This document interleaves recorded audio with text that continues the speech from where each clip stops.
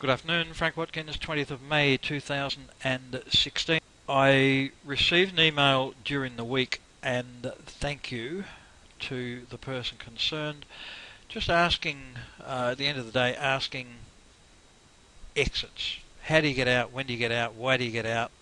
What gets you out?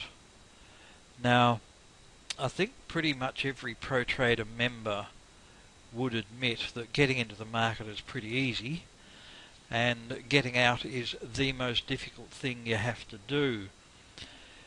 Now, I'll just run through a few scenarios. The first thing is that the easiest and best thing to do is to get stopped out. As you raise your stops, you just one day get stopped out. Now, that's pretty much been it for me, probably up until a couple of years ago. I mean, it's still the nicest thing that can happen, but it doesn't happen very often in the volatile market that we've had over the last few years, say 3 or 4 years.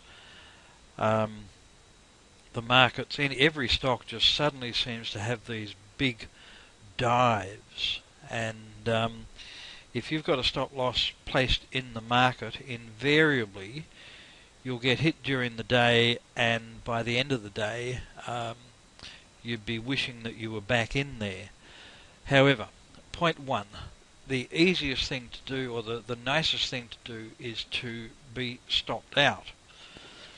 Now, to avoid being stopped out intraday on some directors downgrading profit forecasts or whatever, a few years back I moved to basically using dual moving averages or dual moving average crossovers as an exit, because then you're actually waiting for the moving averages to cross and the price get out basically at market the following morning.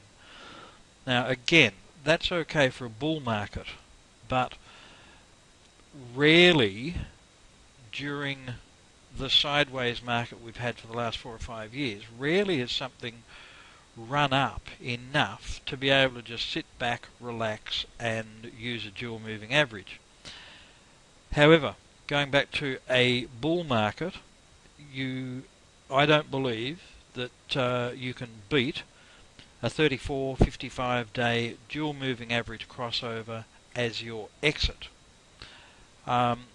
Perhaps with some of the higher price stocks you might look at 21.89.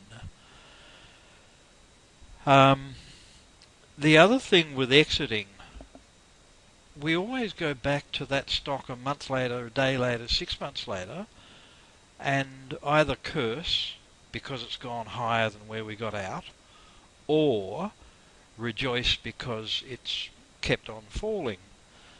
I pretty much have a rule: once I'm out of a stock, if I don't get another buy signal, why would I bother looking at that stock again?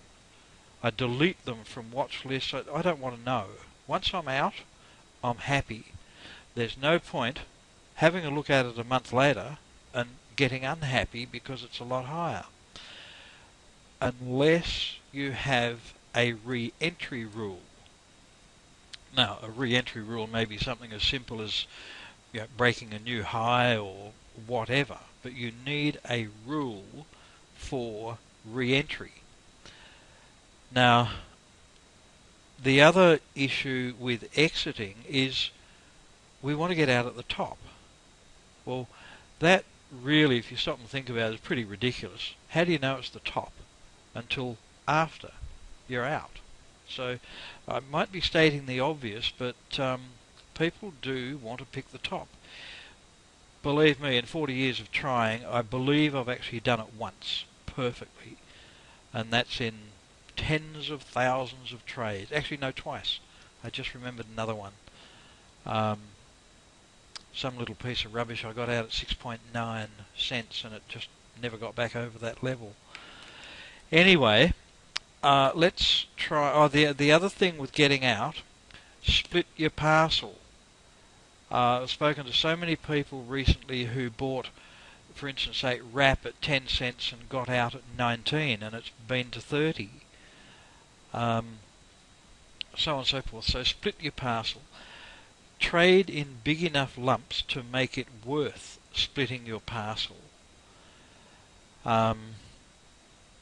Whatever volume that is, it's got to be enough for you. You might be happy doing 100,000 10-cent stocks, a $10,000 trade. It goes up a cent. You grab $1,000. Thanks a lot. See you later.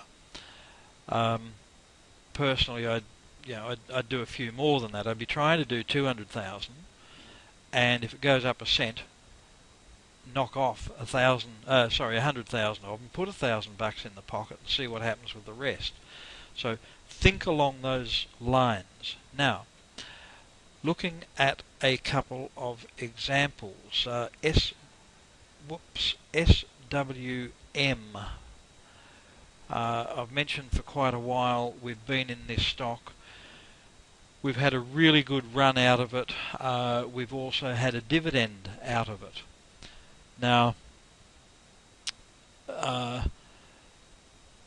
for some time, okay, firstly, we bought this breakout. So our first entry was 88 cents. We watched it come back and touch about 86. We did not have stops in there. I think part of that was dividend.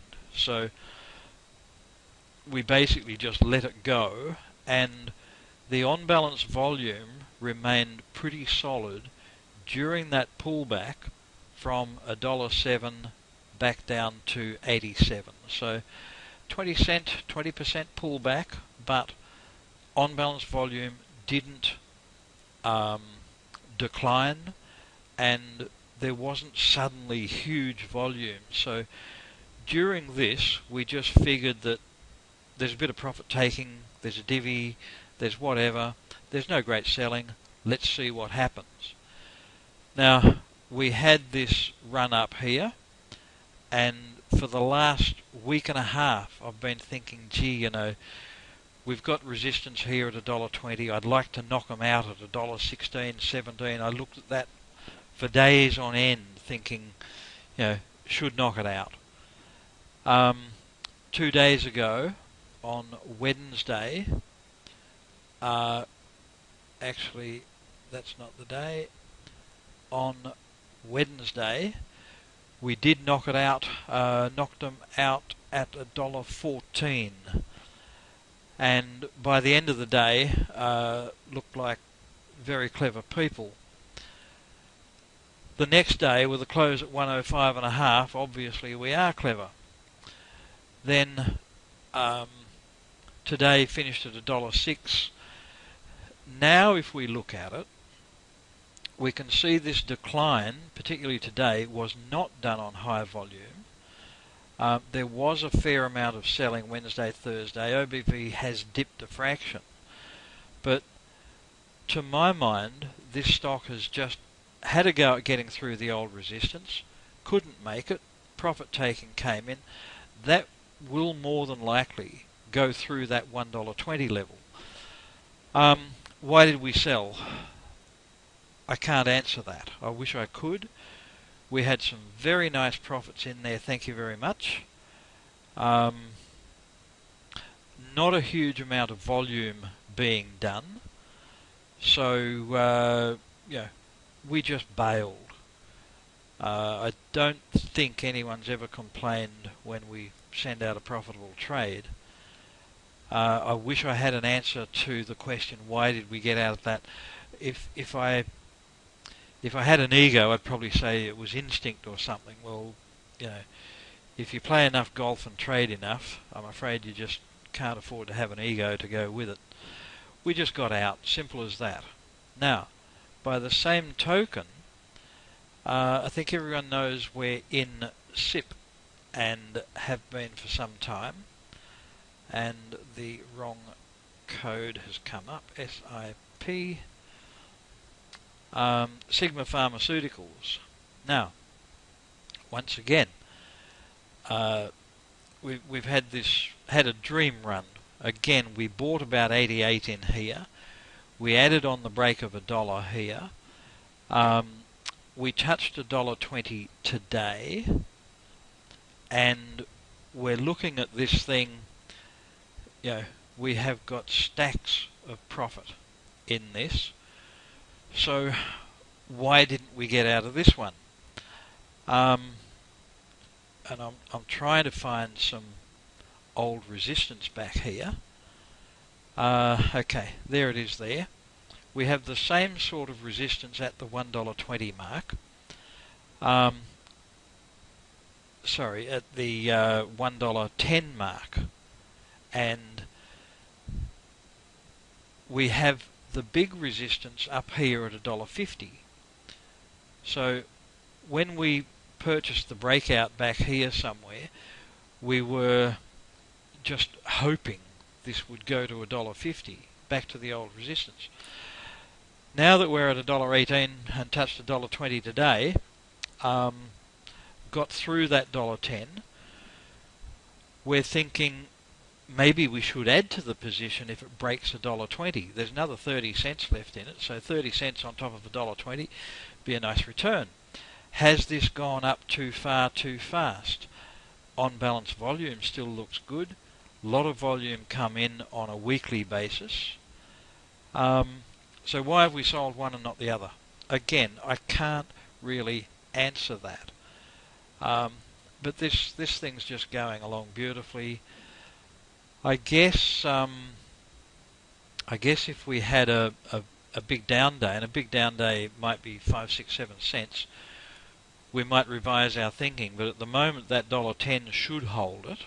I wouldn't want it to go back down another, say, 10 or 11 or 12 cents to get stopped out.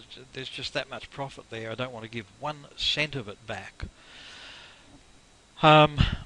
If we look at the dual moving averages, let's just say we were going to run with dual moving averages on this. In the exponential, I've got 21.89. Now, by the time they cross over, we will have given back a lot more than 10 cents or something. So I'm not inclined to use 34.55. Perhaps I've got my weighted moving averages set at 13 and 34, which will follow the price more closely. That actually looks better. Get rid of the 34.55. Whoops. Get rid of the 34.55. Now we're just left with the 13.34, and that actually looks it's hugging the data a lot closer. So maybe that's the way to go. The other thing is, the last couple of days, not big volume on new highs. So should we sell now at $1.19, $1.18, take the profits, rebuy on a break of $1.20? Look, I don't know. I wish I had the answers. I do know that with SWM, we're out. I'm happy. We've made a profit. I just don't care about SWM again. I won't even look at that for re-entry. I'll continue to do my normal scans, and if I get a buy signal on my normal scans on SWM, fine. I'll probably take it. IFN was another one. I think there's a few people in this one. It's been running along beautifully. I mean, how good is that? Now, your 13.34 has crossed several times in here, but still hugging the data. Perhaps you might use a 13.34. If we go to the 21.89, we can see that we avoided all of this stuff here. Bearing in mind we went from 53 cents down to 36 cents.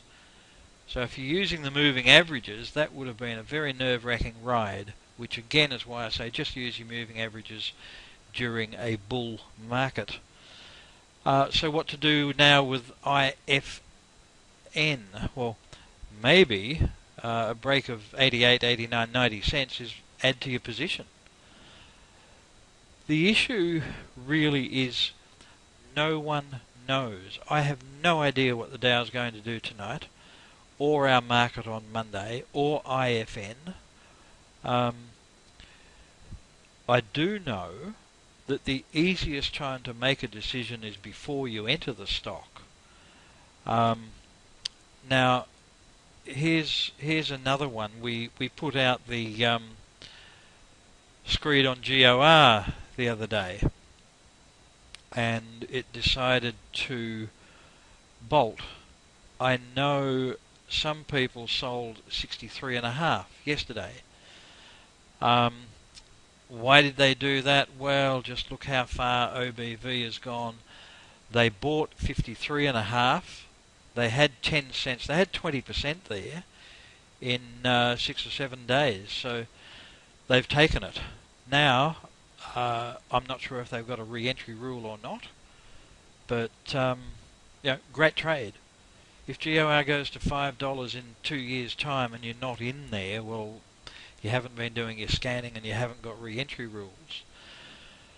But look, really all I've done tonight is ramble on and on. I hope I've answered the question, and I hope I've helped other people somehow. It's a really curly one. I think exiting is the toughest part of trading. Best advice: split your parcel. That's number one. And potentially profit target old resistance levels. SWM, it was $1.20.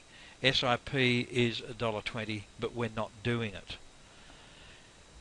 Anyway, hopefully I've been of some use tonight. Thanks very much. I'll talk to you next week. Cheers.